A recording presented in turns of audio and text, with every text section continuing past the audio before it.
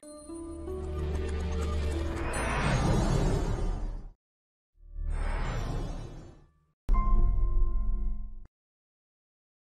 folks, and welcome to your next super yacht update, and we have quite a bit going on.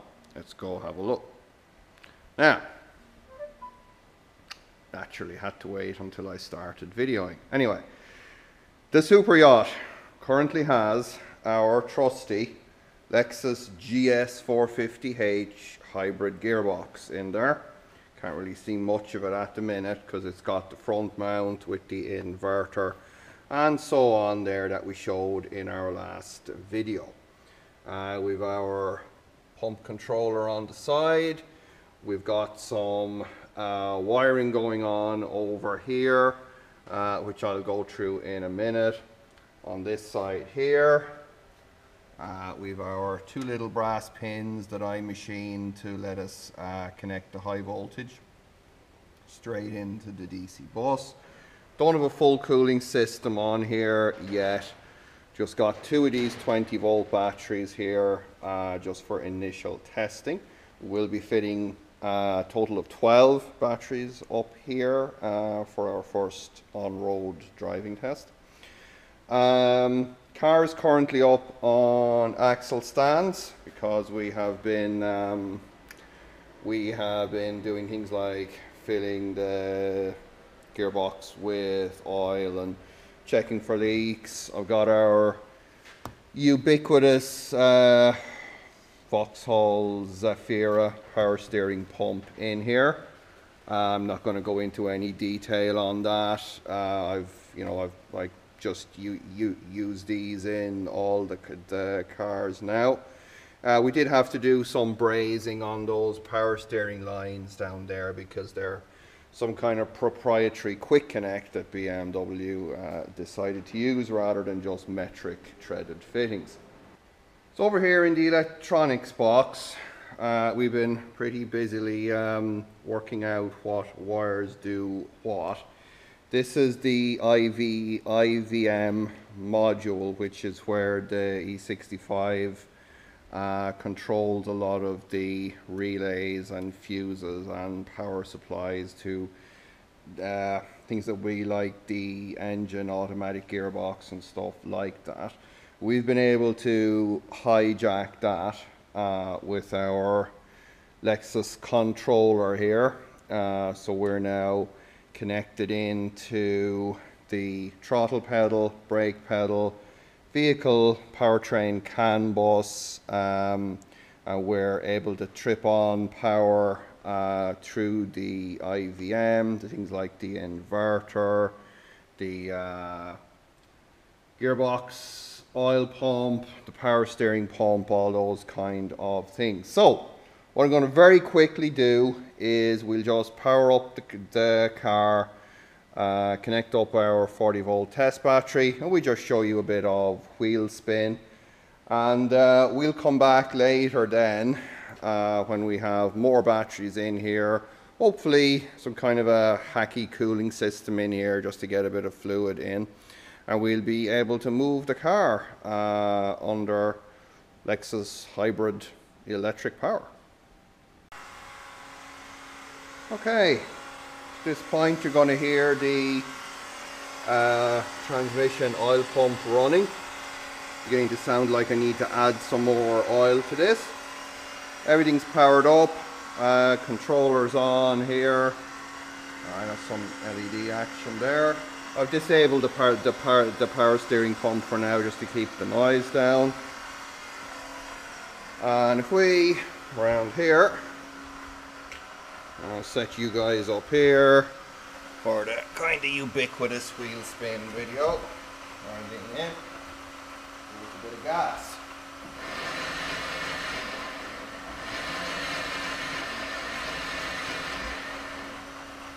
There it is. The old super yacht is turning her wheels with electric power for the first time. Also turning her wheels with any power since the engine seized up. So that's it, guys.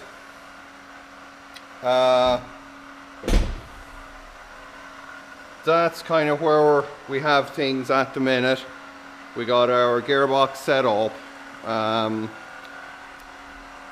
So yeah, it's just basically wiring now, getting some more batteries in here, topping off the fluid, and clean up the wiring here a bit, solder up some of those wires, tape them up, all that. I'm not going to bore you to death with all that. And yeah, so we'll hopefully be back later on when we have some wheels turning at full voltage, drop the car back down and see if the damn thing moves. Stay with us.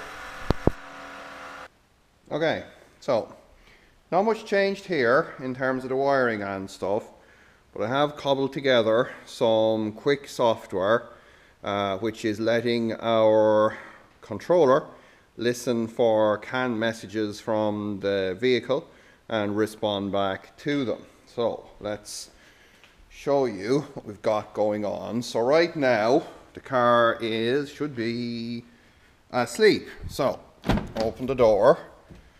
When it detects my heavy ass sitting into the seat, it will wake up.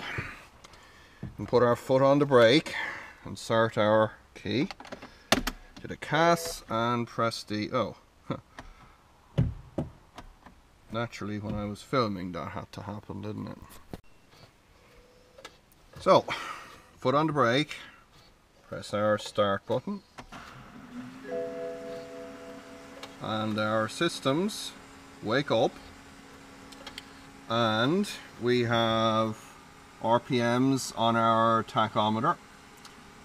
We see neutral on our shift position. We can select park by pushing the park button. We're in park. Now if we push the throttle, nothing happens. So, oh no, the coolant level is low. Crap. So if we select drive, foot on the brake and select drive and press the throttle, wheels go forward. Foot back on the brake, select reverse,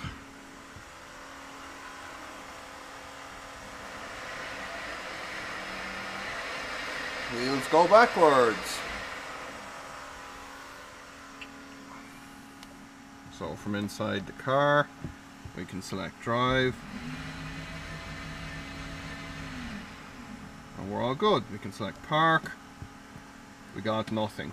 Then we can press our start button again, switch the car off. So, getting there. Okay, so at this point we have 12 of our nominally 20 volt batteries installed up here in the front. We've got about 230 to 140 volts going into the system at the minute. I don't have a cooling reservoir or radiator yet. Just decided I wanted to see how we got on with a higher voltage first. So we'll jump in the car. We'll show you what happens. So, like before, we get our key. I forget which way to put this in, the CAS. Okay, so yeah, one blown fuse later. So we're powered up again as we were before. What happens at the minute with the tachometer is when I've less than 750 RPMs on MG2, I send 750, and when MG2 increases above that, you'll see the tachometer move. So what I'm going to do is I'm going to shift into drive, and I'm going to very gingerly press the throttle. And you'll see our gauge is spinning up.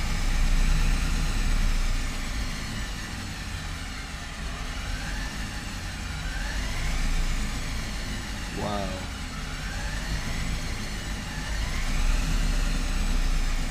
So yeah, I think it's safe to say we've got a bit more power now. Reverse works as well, but my tacho won't work because MG2 speeds report as negative values, and I've screwed up my programming. We can go into park, and then we can basically switch off. So the next part of the puzzle is we're going to tidy up the wiring on the front a little bit, drop the vehicle down on its wheels and see if we can just move it forward and back a few feet here within the workshop. It'll be next day then that we'll have the cooling on and we can actually go driving. Okay folks, we are in park. We're on our feet. We have functional power steering.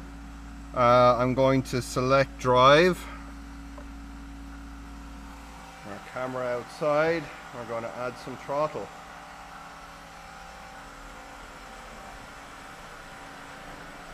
Oh, time to stop.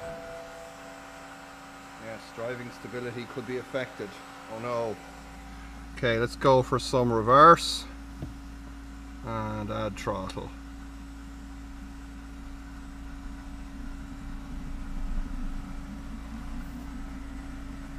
Ooh, don't want to crash into the wall. Okay, back to drive. Oh, I just selected neutral. Back to drive, and just go over this way a little bit to the right. You can definitely feel, because in drive we're using MG1 and MG2, and you can definitely feel the difference. I'm only using MG2 here in reverse.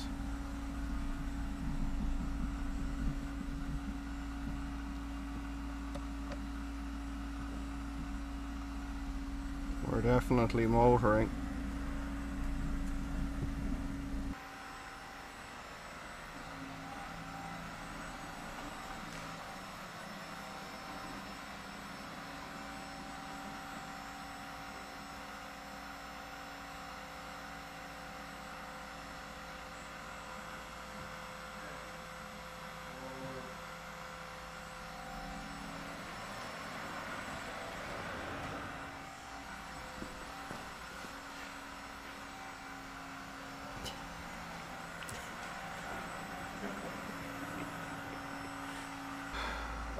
Okay folks, let's shut down.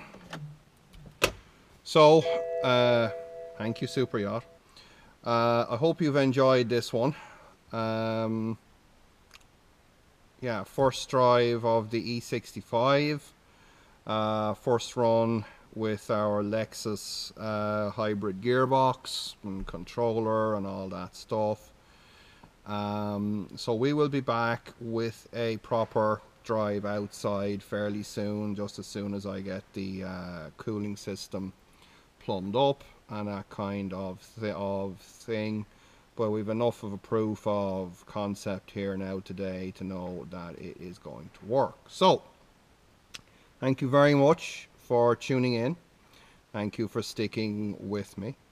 Don't forget to like, share and subscribe, and check the links in the description for Patreon and PayPal should you wish to financially support any of this craziness.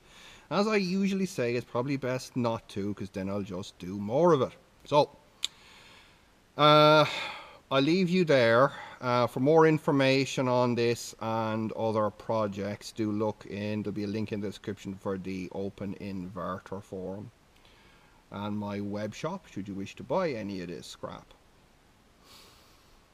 So until then, happy Lexus controller tuning.